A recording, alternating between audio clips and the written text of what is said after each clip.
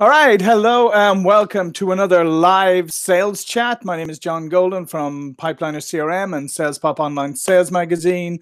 I'm joined by my colleague Martha Neumeister, who is in lovely Vienna, Austria today. She's going to be looking after the Twitter chat. For those of you who are not familiar with our format, we have a live conversation here, but also a Twitter chat. So the hashtag is hashtag sales chats. Just go in there, join in the conversation, and Martha will keep that going. And if something interesting comes up, she'll interrupt us. Today, I'm joined from Illinois by Daniel Strunk. Hey, Daniel, how you doing? Good morning, John. How are you today? Yeah, great. And Daniel serves as the managing director of the Center for Sales Leadership at DuPaul University, a program dedicated to producing the next generation of sales professionals. And it's the largest program of its kind in the United States. So we wanted to talk today about the subject of developing tomorrow's sales professionals. And Daniel has a particular point of view on this and the program he's built. He has put technology and customer relationship management as a central component of the program. So let me ask you that for a start, Daniel. A lot of salespeople think, oh, well, technology, that's something that when I join a company, whatever technology they have, I'll figure it out or whatever. Why do you make technology and CRM an integral part of actually training tomorrow's sales professionals? So that we try to be a partner-driven program, and our partners have the opportunity to engineer into our curriculum those attributes or competencies that they'd like salespeople to have. When we began our program, we began by asking our business partners what were those attributes or competencies they wanted, and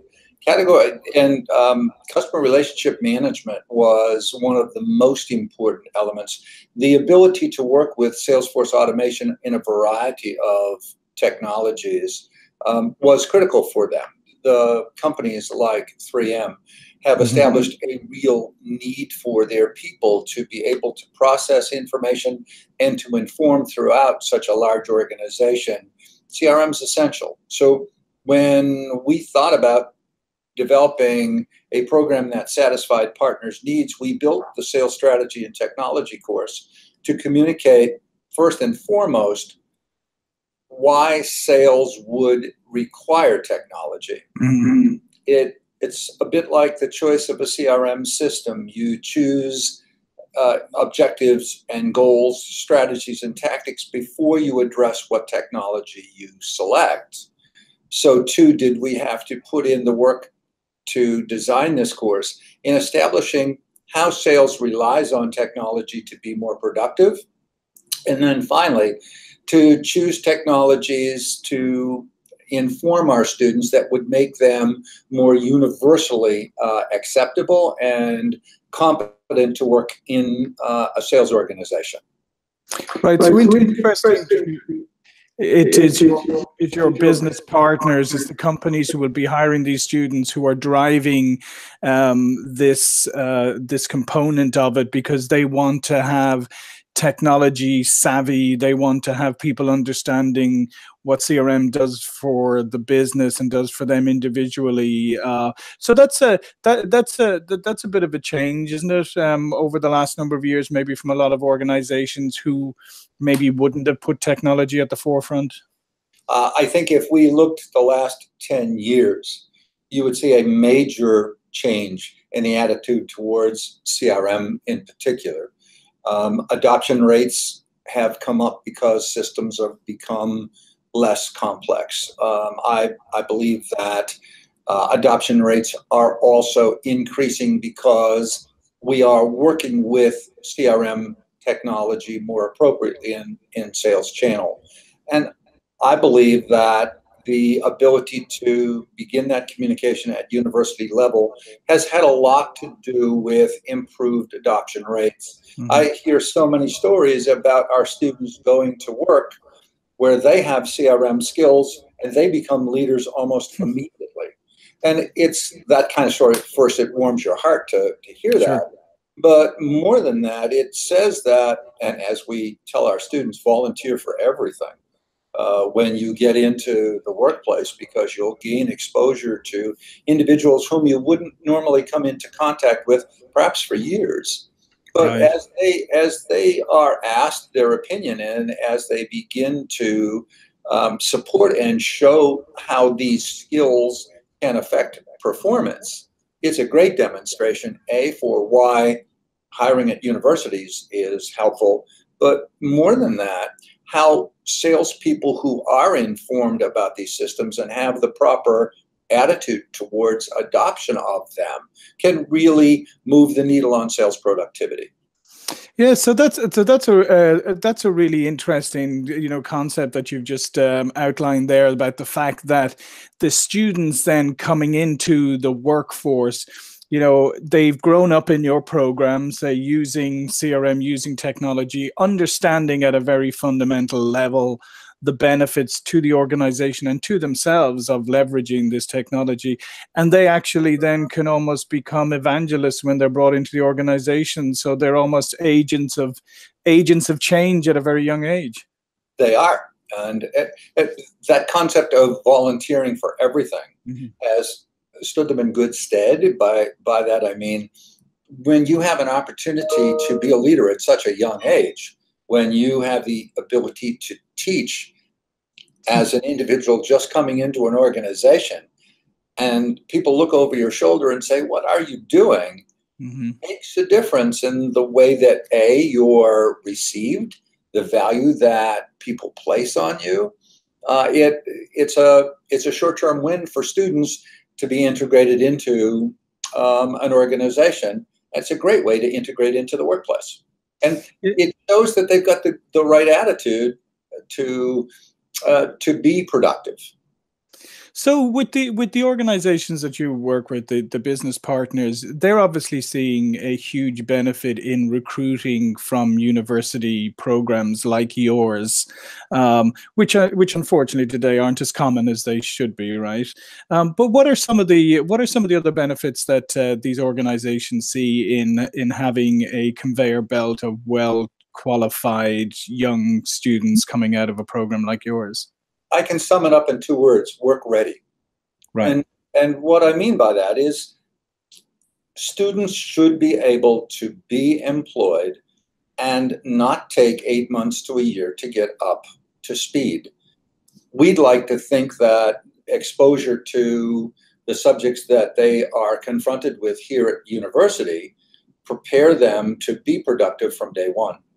So whether it's an understanding of sales models, or whether it's the fact that they've been selling products and services as they matriculate through their education, because we challenge them to do that in every one of our courses, so that they actually have the real experience in working with big data, being able to digest and introduce analytics into sales.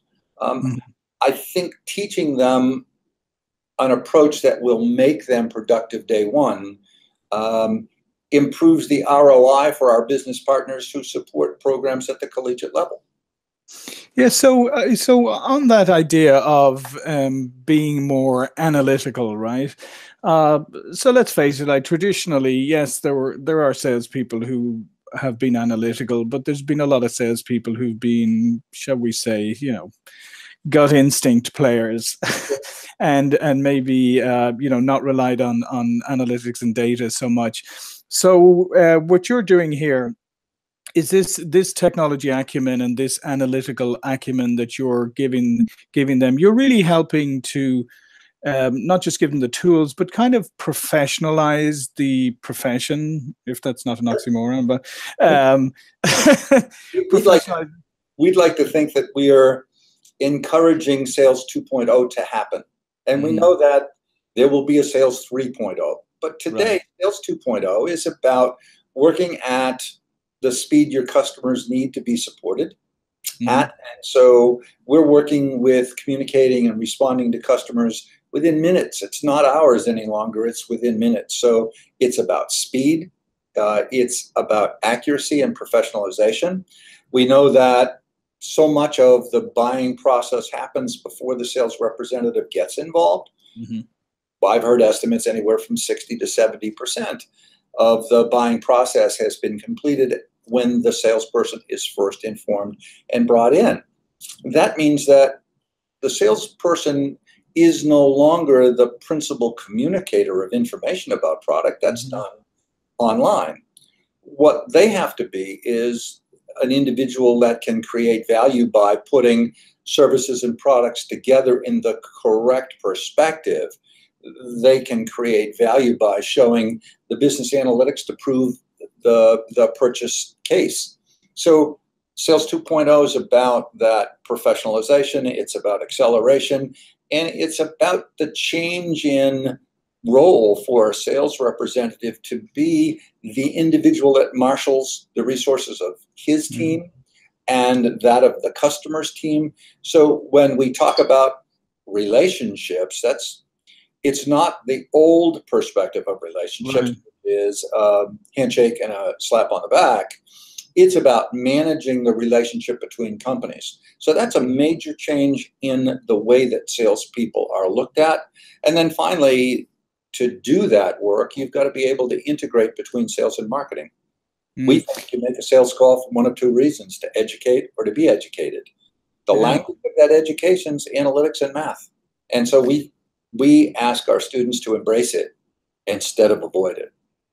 Right. So that and another great point you raise here. So during their time, doing at the sales program, they're obviously learning how to leverage different resources, how to, if you like, project manage their job, their profession, and interact with organizations. And let's face it also, I mean, in most sales nowadays, complex sales, I mean, you're selling to more than one person, so the old relationship, just one-on-one, me and you, is gone. So do you find that the work that they're doing in your program then makes them well equipped to be able to marshal resources and manage relationships with multiple people in a sale? Okay, so that's an interesting question, because you're talking about influencing people beyond your buyer. And that's the role of analytics, the ability to demonstrate long-term value, if you will. And those facts are typically shared up the line to justify a purchase. And so when we ask them to think about solving business problems, it goes along with sales models such as SPIN that talk about asking the appropriate questions to the appropriate person. In our instance, we're talking to them about demonstrating competitive advantage and value for their customer, where that gets communicated and how that affects the sale long term is going to put them in the best possible position to influence the sale, or as we'd like to put it, a purchase occasion. So some other interesting things that I'd like you to share with the audience, because there may be some people out there, maybe there are some people out there who've been in sales for a long time, maybe they're in management positions, and they're like, yeah, well, you can't really learn this stuff in college. You have to you really have to attend the University of Hard Knocks. You have to get doors slammed in your face and all of that. But tell us a little bit about the success rates of your graduates when they go into these organizations. Okay, so we've been maintaining metrics on that for some time. We know that our students are 70% more productive from the first day of employment than students that don't go to university programs. We also know that they're promoted about 75% more often, or they are more likely to be promoted. And students in our program are still with their original company. 80% of them are still with their original company 3 years later. But they've been promoted once or twice, and that's well ahead of the average. So our students have the metrics that prove that they are more successful. And I'd only add one more thing. We ask our students to sell through the entire curriculum. Right. Start as juniors. They may have an internship with one of our business partners for the summer, where they're actually working full-time in a sales capacity. When they come back, they're challenged in their courses to actually sell within them. So today I have students waiting outside my office, waiting to come in and give sales presentations within a business simulation. And that simulation requires them to understand a sales model, identify the compelling reasons for a buyer to take action, and then in a simulated purchase situation, do that work and close the sale. But in our other courses, students are actually selling services, or they're in an inside sales course where they're creating value by selling season tickets for sports teams. They actually do the work before they graduate. And that lends itself to being well prepared and being supported and promoted long term. Yeah, so anybody who's listening to this, who, you know, maybe who's a parent or who has kids who are, you know, starting thinking about their future and all of that, there's a statistic, and it escapes me right now, about the percentage of people whose first job out of college is in sales, right? Because let's face it, people come out of college with a variety of different degrees, and then the reality hits them, and then the only job they can find is in sales. So it's something that people might want to consider, about the fact that here is something that has actually been taught as a profession, traditionally hasn't been, right? You know, unlike marketing, like every college in the universe has a marketing program, and yet the ratio of sales to marketing people is the opposite, right? Absolutely correct. And I think the figure you were looking for is 80% of marketing graduates will take a sales job for their first position. And incidentally, 40% of them fail in the first year. Right. Well, that is because they've taken a job, not chosen a career. Right, exactly. So much of what we do, and my advice to those parents would be to introduce students to the types of careers that are available today. And some of that research isn't so easy. And when you think about, oh gosh, from the time that I graduated from college in the Stone Age, which was in the 70s, we were being told that salespeople would no longer be necessary by 1980, 1985. Right. That proved to be an improper forecast, if you will. Today, salespeople will be with us. They are going to evolve and change. I think their role is going to be far greater in an organization. I think their influence and the need for salespeople has never been greater. Consider what's happening in our industries, where consolidation is a trend, regardless of business. You can look at banking, you can look at airlines, you can look at the consumer packaged goods world, where we had hundreds of customers before, and now most of the business is done by 8 or 9 basic companies. And that allows you to focus on particular accounts and drive your marketing efforts through accounts, which leads to accounts being far more important. And the people that are going to manage those accounts are sales folks.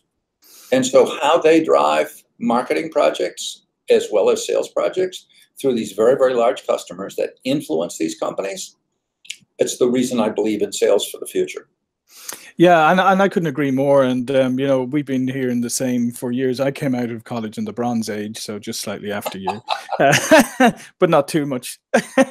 But yeah, and I think part of it is recently with, you know, with subjects like artificial intelligence, etc.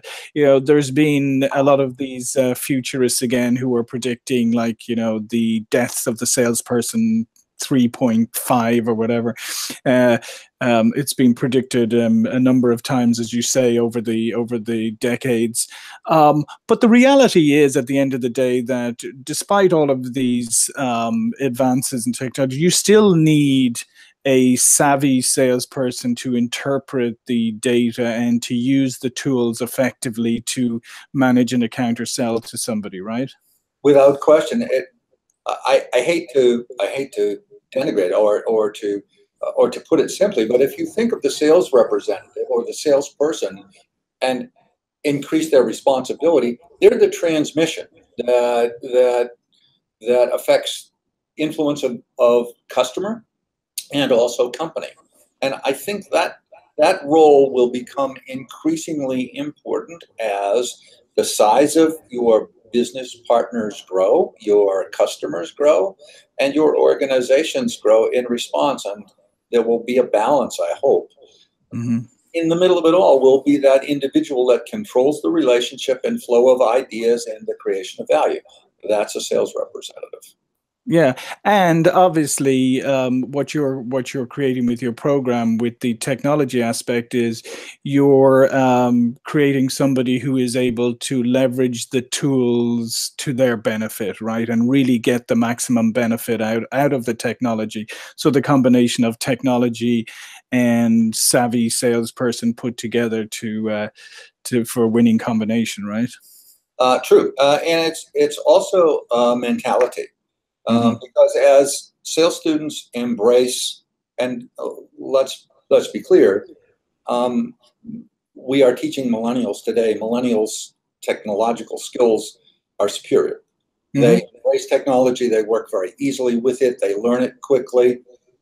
The attitude that Big Brother is watching you is one that we try to present as the only way that you are going to be able to progress is to secure the support of senior management. Right. The way that you do that is to communicate through these systems.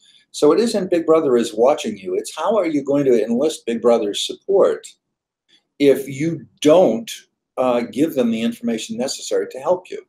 And as we teach CRM at university, and we demonstrate to them how that information passing up to senior management does provide them the support and does allow them to manage more effectively, they begin to understand the power of these systems.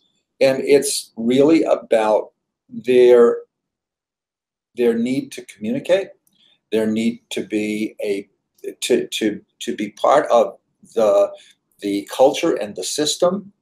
The ability to be coached to improve their performance is dependent on the ability to analyze progress through individual stages of a sale.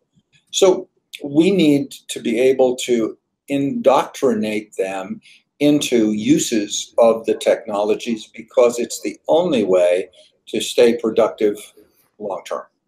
Yeah, no, I couldn't agree more. And I think it's great because you're bringing in a generation into the workforce who hopefully will embrace the technology for the reasons that you've said, as opposed to, where we've had the traditional pushback for CRM. It's like, why would I share any information because I'll be held accountable for it, right? Correct. Yeah. And if they don't know about this deal, then they can't ask me about it.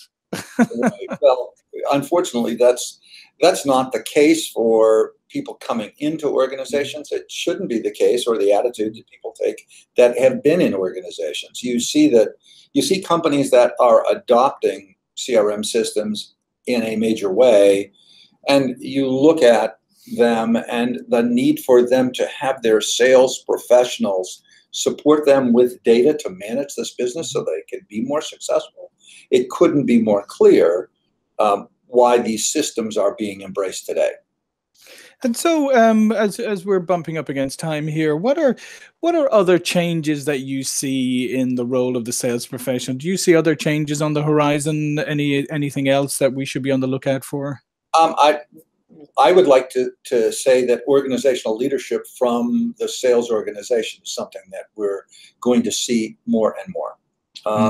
The ability to read customers and to understand customers' needs, the opportunity to become engaged with shopper marketing and customer marketing programs and leading those directives are going to lead us to a senior management track for sales professionals.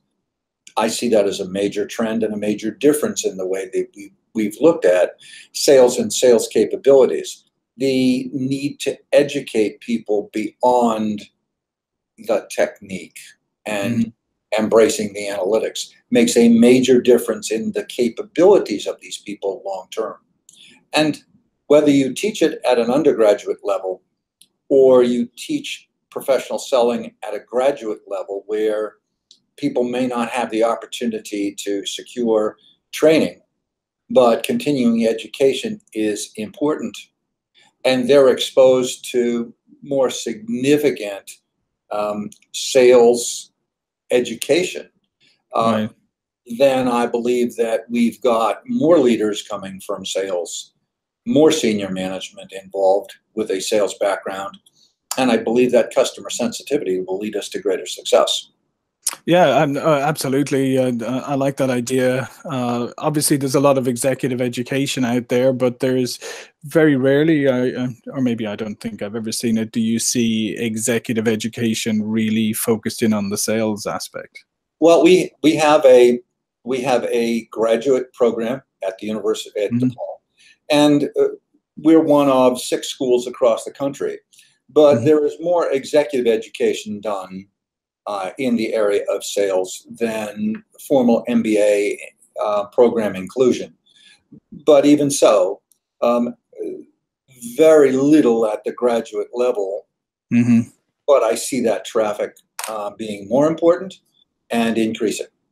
Yeah, no, I would absolutely think it has to, for all the reasons that you've outlined. Okay, so we're coming up against the end of our time here, and what we always like to ask our guest before the end is to give us your supercharged tip, and that is, what do you do every day, Daniel, to set yourself up for success? That's an interesting question. I think the motivation is key to. For me, it's understanding my job is about promoting students. It's Mm-hmm. about educating and preparing them to be ready. So my motivation is how do I connect the brightest and best students with my business partners, and that coaching and relationship work that I do, with partners and with students, to make that marriage. That's a pretty interesting thing to do during a day, and so I get motivated just by thinking about how I can help that process occur. Yeah, that's great. Listen, I really appreciate you joining us today. Daniel Strunk, DePaul University, the Center for Sales Leadership at DePaul. I highly recommend, especially any parents out there or young people watching, I highly recommend that you check them out and look at the sales programs that are offered and think about sales as a career. Um, as a profession and a career, not just something that you maybe later on will trip or fall into by accident, but here's a chance to actually proactively choose a career that, as we've heard, is certainly not going to go away, and it's going to get even more important. So thanks, Daniel, for those insights today. You're welcome, Um, John, for having me. yeah, absolutely. Thank you, Martha, for running the Twitter chat there in Vienna. My name is John Golden, SalesPOP Online Sales Magazine, Pipeliner CRM. We'll see you for another live sales chat very soon. Bye all. Bye.